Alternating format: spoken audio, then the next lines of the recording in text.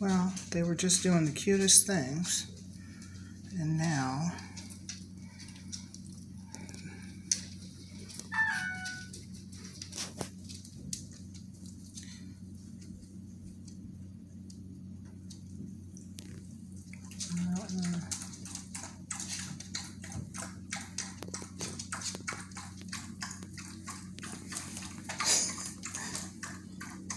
of course they're in the corner. If I open the door, they're all going to run over here.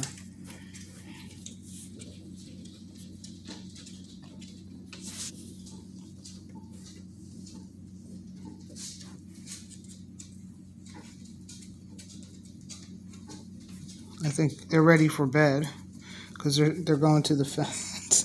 That was that Jasper? I think that was Jasper. Yeah.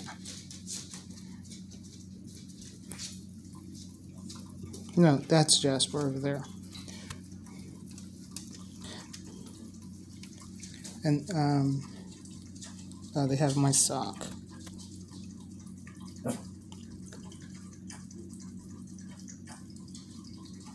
Look at Joy.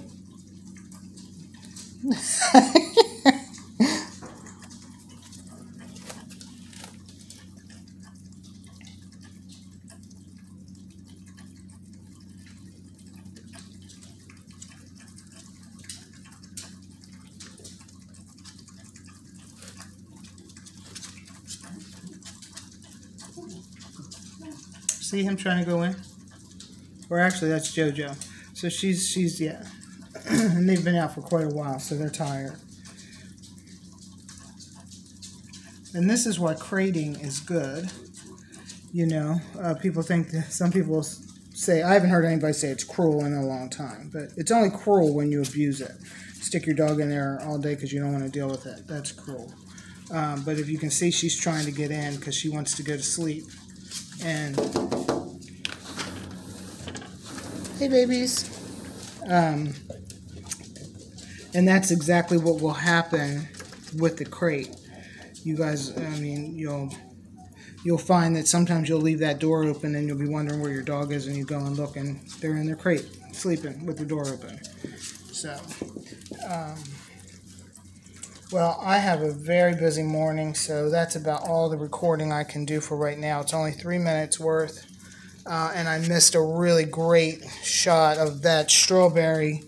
If you can see it over there in the corner, they go in there, and I had it up on a bunch of blankets, and somebody was in it, and it just tumbled down. They didn't even come out. They just still stayed in there jumping around. Phoebe, and who is that? Jasmine, do not push that gate open, smarty pants. She's too smart for her own britches. She knows how to open things.